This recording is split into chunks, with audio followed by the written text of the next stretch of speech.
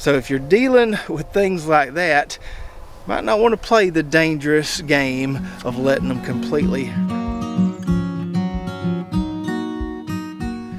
What's up, Lazy Dog fam? Hope all y'all are having a fantastic day. It is Thursday, June 20th here in South Georgia. And on today's video, we're going to spend a little time in the tomato patch, show you some of the few indeterminate plants we have left after the crazy weather we've been experiencing the last week or two. Show you our determinate tomatoes that are actually hanging in there pretty well. And then we're going to walk around to some of the other plots, show you some of the damage that we incurred during the storms. So although we started out with 2 full rows of indeterminate plants here, as you can see, we're down to just a few. But before we take a closer look at those, let me kind of set the stage a little bit as far as what's been going on around here. So today is Tuesday, like I said earlier, and we try to shoot these videos a week in advance. I know that drives some people crazy, but between the time it takes to plan a video, shoot a video, edit, make a thumbnail, upload, all that, there's usually, say, 5 to 8 hours that goes in to each video we make. So you can't really make these things the day of or the day before, and we like to kind of stay ahead of schedule, so if we get a week of crazy weather, we're still getting out videos every Monday, Wednesday, and Friday. So last week, a lot of rain, saw some hail for the first time in my adult life. I'm 37 years old. I know that's crazy that I've never seen hail, but we got some pretty nasty hail around here. I'll try to throw a picture on the screen here. A lot of it was bigger than golf ball, almost tennis ball size, and it came down in a hurry, a lot of it. That obviously did some significant damage to some of the plants in the garden, which I'll show you in a minute. We did certainly need the rain, not quite as much rain though as we've been getting. So a couple weeks ago, before the weather got crazy, we did a video showing you how some of these indeterminate tomatoes were just struggling, probably weren't going to make it, and kind of contrasted those with those determinates over there that are kicking, looking nice and green and healthy. So we had a few plants a couple weeks ago that were on the way out, and when the hailstorm came, all the winds came, that kind of wrapped up a few more, and we're probably down to less than half of what we started with here, and got a few plants here that look like they may not make it with just a few more days. So this is our plot map that we started with on these 2 rows of indeterminate tomatoes, and we just keep crossing them off as we lose one here and there. You can see we still got a few remaining, so let's go over these few that are still standing here. So we still have both of our Black Beauty tomato plants here, and they look relatively decent. They are not caring much for 91 degrees out here this afternoon. They look a little stressed, but considering what they've had to deal with, they're doing okay. I was able to sample one of these yesterday. I had one down there that was starting to turn a little bit red on the bottom. One half of it was kind of boogered up, wasn't going to make it in the kitchen, so I just kind of caveman half of it, and it was pretty dang tasty. And we still have both of our chocolate stripey plants here, and these seem to be pretty dang productive. I had one of these yesterday, really tasty, so they're hanging in there like the Black Beauties are. But next to those, we've got a couple here that are really struggling. So this is a variety called Copia, and I don't know that we're going to get any tomatoes off these plants. They look like they're on the way out. Maybe there's one down there that I should go ahead and grab and let it ripen inside, but I don't think these plants are going to do much more. Probably going to cut the cord on those later this week. And moving along here, you can see a couple skips where we've had to remove some plants. Now these 2 plants here in the frame are what I'm calling the big Wisconsin variety, sent to us by David in Wisconsin. These are supposed to make some pretty big maters. Fruit size looks pretty decent so far. Getting some bug pressure on these. You can see a little leaf-footed bug on that fruit right there. It's been too wet to spray the last week and a half, so we're just having to kind of deal with the bug pressure. That plant looks okay. This plant here actually looks pretty dang good, and we've got a nice little cluster of fruit down there. So I'm hoping this puppy here makes it long enough to get a real big Wisconsin tomato. And then lastly on this row, we've got one long Turkey Creek mater plant left, and this one actually looks pretty decent, and we've got a nice cluster of some big fruits right there. I'm hoping those make it because I can't wait to try some more of these. And then on the second row, we've got 3 plants left, but really only one of those looks decent. That's this Amana plant right here. We had 2 of these, but only one is still standing. Starting to get some nice fruits forming on those. I had a smaller one at the bottom. It was quite tasty. This next one here is Vintage Wine. Have had a few tomatoes off this plant, but it looks like it's on the way out. Maybe able to salvage a few of those fruits at the bottom there. And then lastly here we have the Dolly Parton tomato, and I think it's about toast. Maybe we can save that one right there.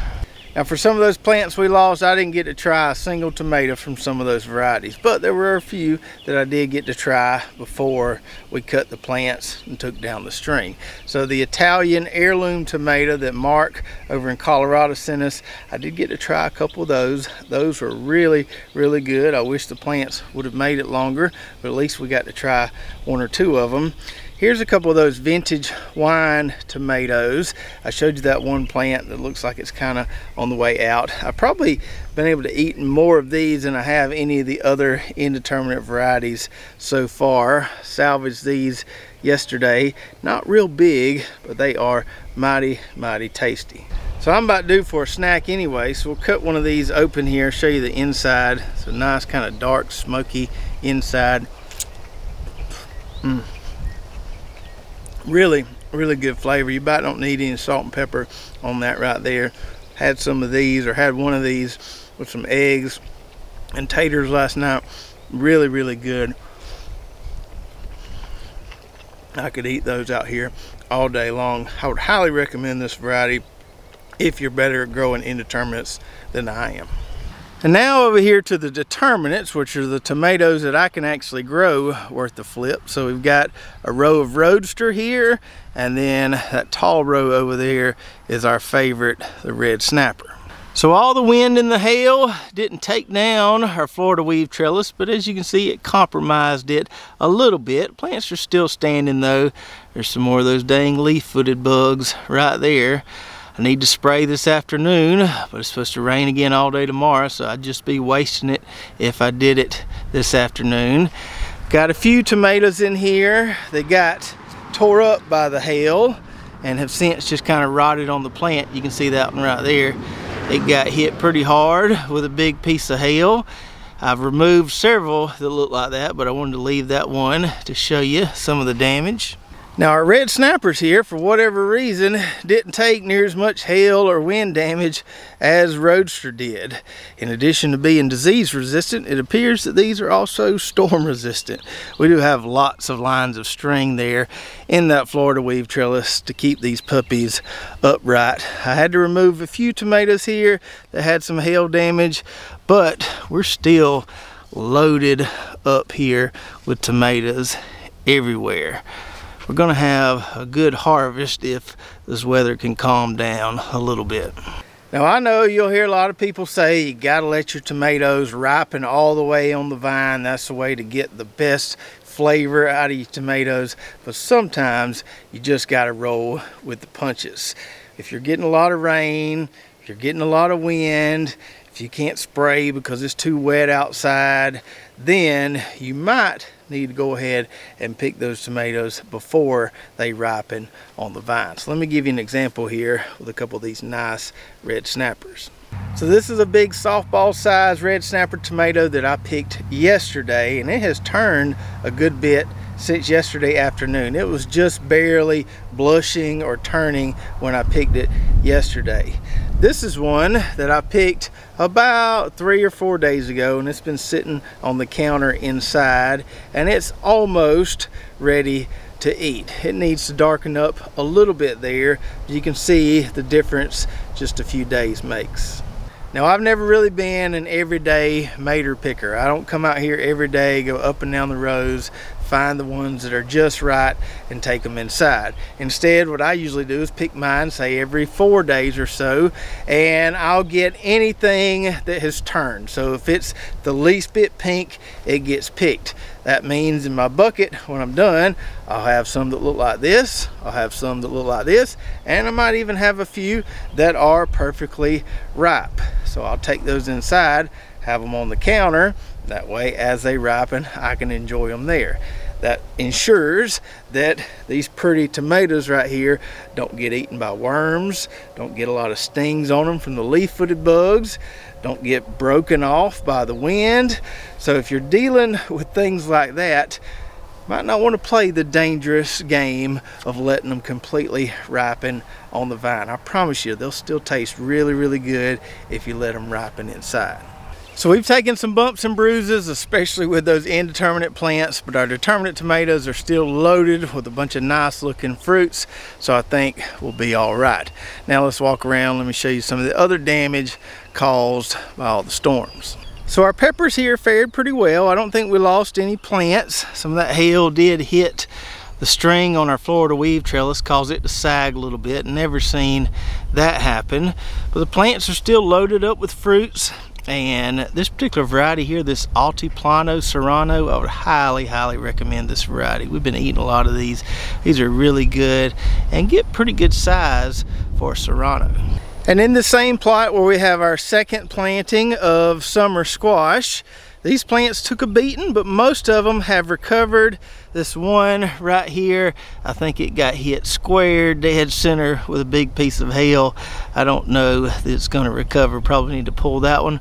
But the rest of these have made quite the comeback. And our dwarf cowhorn ochre plants here got pelted pretty good. Got some nice holes in those leaves. Got a nice little lean to them there. But I think they're going to be all right.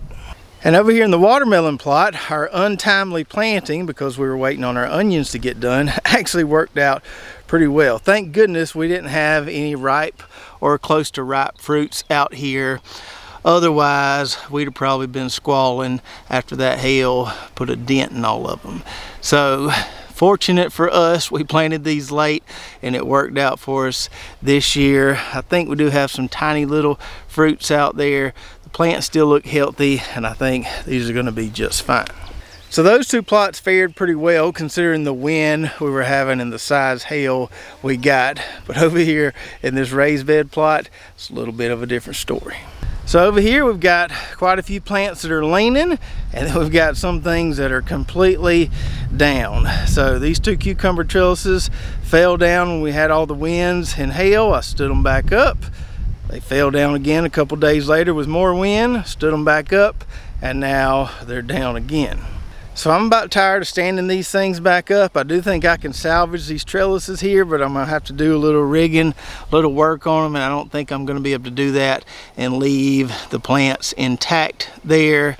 Now for these pickles over here, this Excelsior variety, we've harvested a good many of these, so if I lose these, not a big deal, not gonna hurt my feelings a whole lot. But this Corinto bed right here was just starting to produce well, so that's going to hurt a little bit. Still got time to plant one more round of cucumbers, so I think we're just going to scrap these and start over somewhere else. And because of all that wind, our poor kale trees right here have started to lean pretty significantly. Didn't blow any of them over, but they're not standing pretty and upright like they once were. And these tomato cages haven't completely fallen over, but they've been leaning pretty bad several times. I've stood them back up several times. The plants still look okay there. Not a whole lot of damage on the plants. Got a bunch of those pretty Torringina tomatoes that we need to harvest later this afternoon.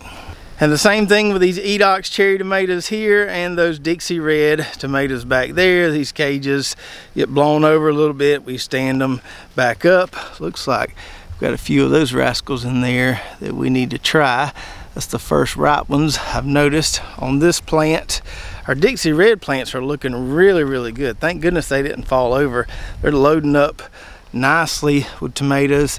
Maybe got some hail damage on one of those there, but hoping to get some good fruits off those.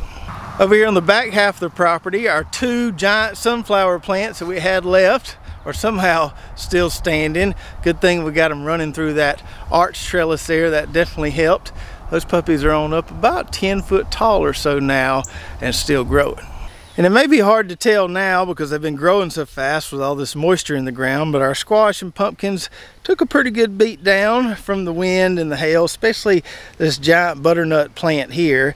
So we've got one fruit on here that we were hoping to grow to giant size. We've been pruning off all the other fruits and flowers, letting the plant devote all its energy to this puppy here, and it was growing really, really fast. I think it's still growing.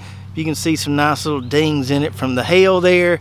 Also kind of ruptured the stem a little bit there. So I don't know if we're going to get to giant size on this one or not. I don't know if we've got time enough to let another fruit develop and get monster size. Still got some hope for this plant over here as far as growing a giant.